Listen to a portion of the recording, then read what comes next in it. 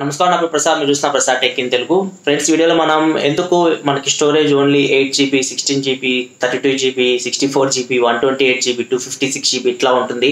So దీని గురించి తెలుసుకుందాం. సో ఈ క్వశ్చన్ యాక్చువల్ అయితే Q&A సెక్షన్లో చేద్దాం. Q&A సెక్షన్లో క్వశ్చన్ అయితే వచ్చింది, కానీ Q&A సెక్షన్ మరీ లెందీ అయిపోతుంది. ఇది కూడా యాడ్ చేస్తే ఇంకొంచెం లెందీ అవుతుంది. అందుకే నేను ఈ వీడియో సపరేట్గా చేస్తున్నాను.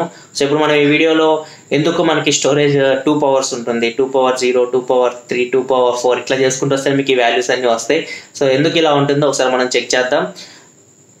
పేపర్లో చూద్దాం, పేపర్లో పెన్లో ఎక్స్ప్లెయిన్ చేస్తాను. నార్మల్ చెప్పేదానికంటే అదే మీకు కొంచెం బాగుంటుంది.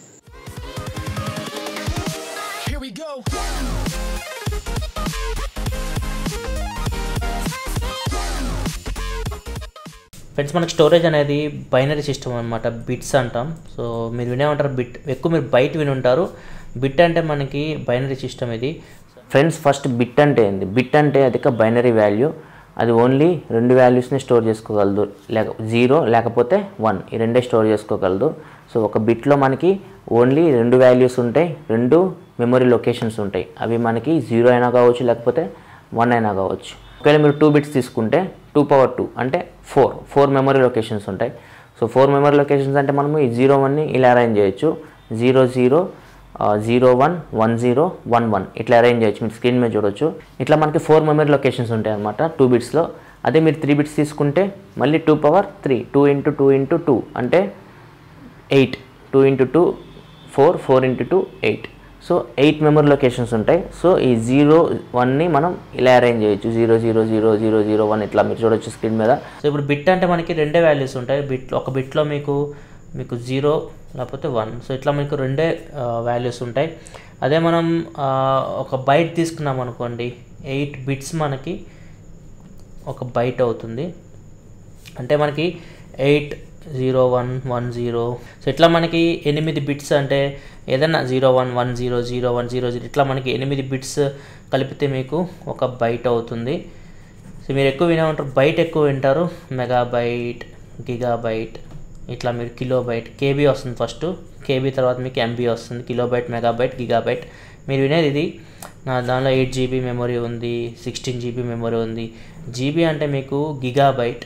సో గిగాబైట్ అంటే మీకు వెనక్కి వెళ్తే మీకు గిగాబైట్ అనేది మెగాబైట్ ముందు, గిగాబైట్ కంటే మెగాబైట్ ఉంటుంది. మెగాబైట్ కంటే ముందు మీకు కిలోబైట్ ఉంటుంది. కిలోబైట్ కంటే ముందు మీకు బైట్ ఉంటుంది. బైట్ కంటే ముందు మీకు బిట్ ఉంటుంది. ఒక బిట్ అంటే మీకు 0 1.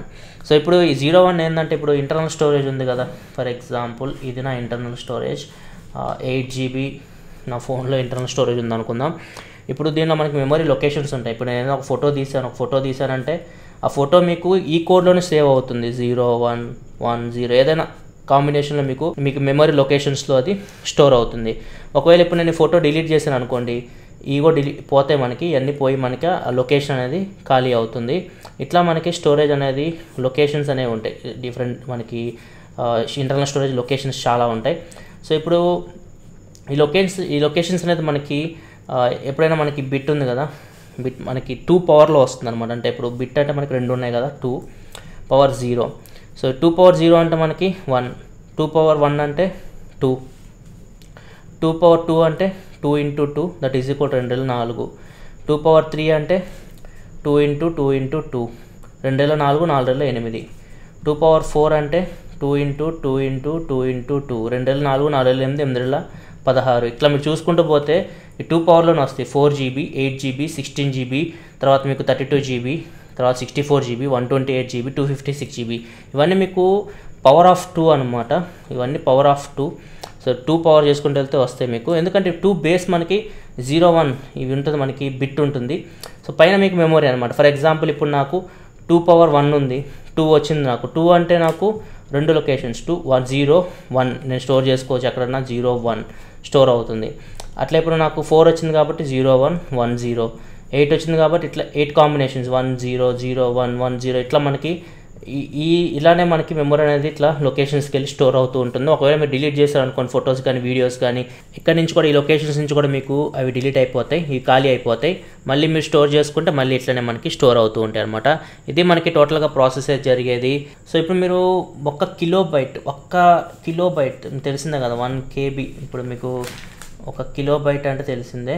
అదే మీరు ఒక 1000 కిలోబైట్స్ మీరు కలిపితే ఏమవుతుంది, ఒక ఎంబీ అవుతుంది, 1 ఎంబీ. సో ఇప్పుడు 1 కేబీ రావాలంటే మీకు ఇక్కడ 2 పవర్ ఇట్లా వస్తుంది కదా, 2 పవర్ 10 అంటే మీకు 1024.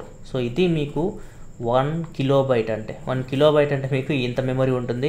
నార్మల్గా అయితే మనం 1000 అంటాం, 1000 అయితే కాదు, ఎగ్జాక్ట్గా అయితే మీకు 1024 ఉంటుంది.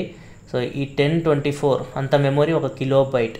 సో దీనిలో మనకి 2 పవర్ 10 అంటే, ఇప్పుడు 2 పవర్ 10 అంటే ఏంది, 1024 అంటే 1024 మనకి 011010 ఇట్లా మనకి 1024 ఉంటాయి అన్నమాట. సో ఇట్లా మెమరీ స్టోర్ అయి ఉంటుంది. ఇంకా అర్థం చేసుకోవచ్చు మీరు ఎన్ని ఉంటాయో ఇవి. సో ఒక కిలోబైట్లోనే మీకు ఇన్ని ఉంటాయి అంటే మీకు ఇంకా మీరు ఇంకా ఇది చేసుకుంటూ పోతే 2 పవర్ ఎంతైనా చేసుకోవచ్చు మీరు. సో ఇది చేసుకుంటూ వెళ్తే మీకు అంత మెమరీ అయితే వస్తూ ఉంటుంది. సో ఇది ఓవరాల్గా అయితే మెమరీ గురించి అయితే. సో మీకు కొంచెం క్లారిటీ వచ్చింది అనుకుంటున్నాను, ఎందుకు మనకి ఓన్లీ 2 పవర్స్ ఉంటాయి అంటే ఇందుకే ఉంటాయి. బిట్ అనేది మనకి binary value. So video next like button press చేయండి. ఇలాంటి మరిన్ని వీడియోస్ కోసం మన ఛానల్ సబ్స్క్రైబ్ చేసుకోండి, ఎందుకంటే ఇలా మీకోసం టెక్నాలజీ ఇన్ఫర్మేషన్ తీసుకొస్తూ ఉంటాను. This is your Prasad signing off. For next video. Thanks for watching. By by.